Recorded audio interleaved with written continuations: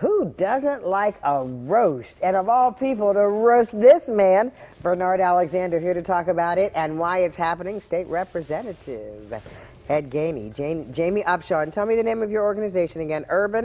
It's the support group is Autism Urban Connection Support Group. I knew I'd get it wrong. That's why. We're under Autism Connection, the PA. Okay, I knew I'd get it wrong. That's why I figured. And then the man who's I called you at the beginning of the show, the networking king.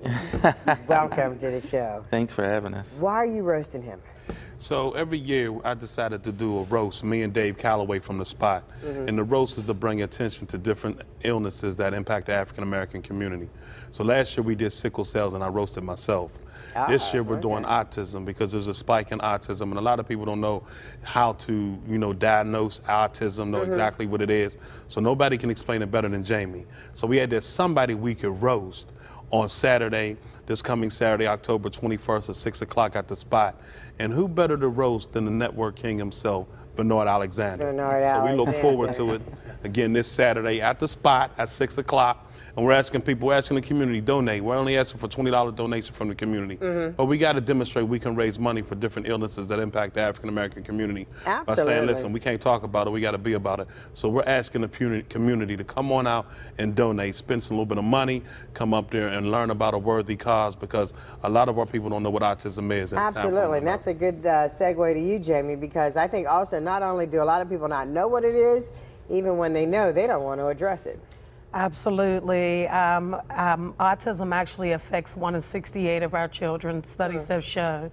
Yes, and boys are 5 times more likely to be diagnosed than girls are. And also in our African American communities, our kids are being diagnosed anywhere from 3 to 5 years later than any other race. And that's because we're not aware of the signs and symptoms, or that our children are also being misdiagnosed with ADHD opposed to looking at all of the criteria that meet for autism spectrum disorder. I was going to say, and there is a spectrum, so you can be on one end, the other, or in the middle. Yes, yes, yes. It's a very, very wide range. You have for your high functioning to your low functioning. You have children that are nonverbal, then you have children that their IQ are up to a genius IQ, such as my son.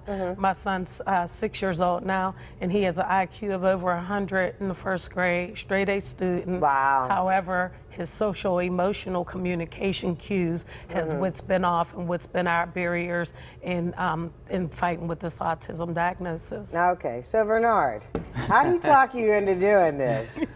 I think I was voluntold. I like that. I think I was voluntold by State Rep Gainey, but I'm excited for the possibility to help raise money from our community to support a worthy cause. Now, do you get to know ahead of time who some of the roasters are going to be?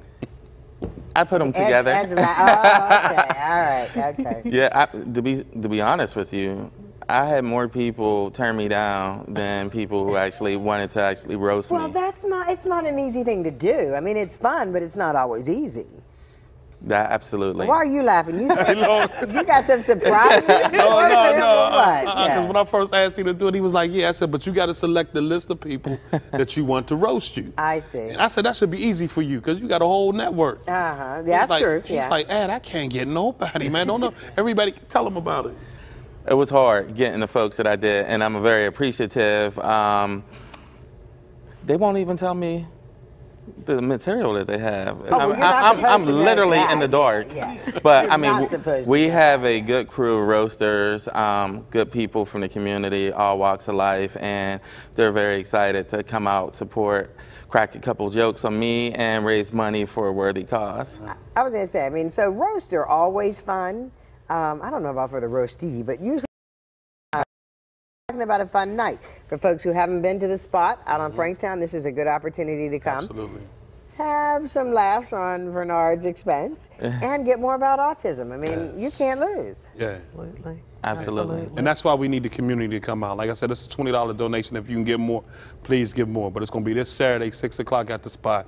And we want to make sure that we can demonstrate that we can raise money in our community for a worthy cause. And you can buy tickets at the door. Yes, ma'am.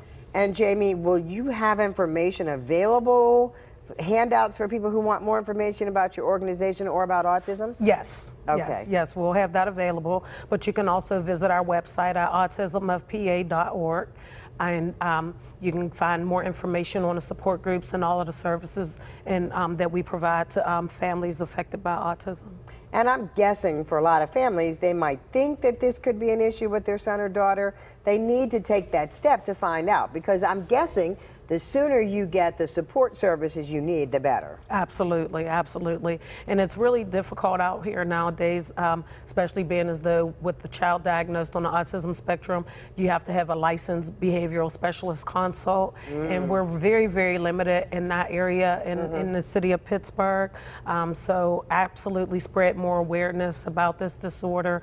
Hopefully we can get more service providers out there providing the services that our children need to make them productive citizens of society. Perfect. We got 30 seconds, Vernard. What do you think people are going to latch on to? The networking part? What are they going to make fun of? Oh, I'm pretty sure it's going to have something to do with my social media pages and the types of conversation the questions starters. of the night? Yes. The questions of the night. That's what it'll be. Yes. That's what I'm fearful the most. Okay. We're going to take a commercial break, come back and wrap this all up in just a minute when the Lynn Hayes Feeling Show continues. Don't go.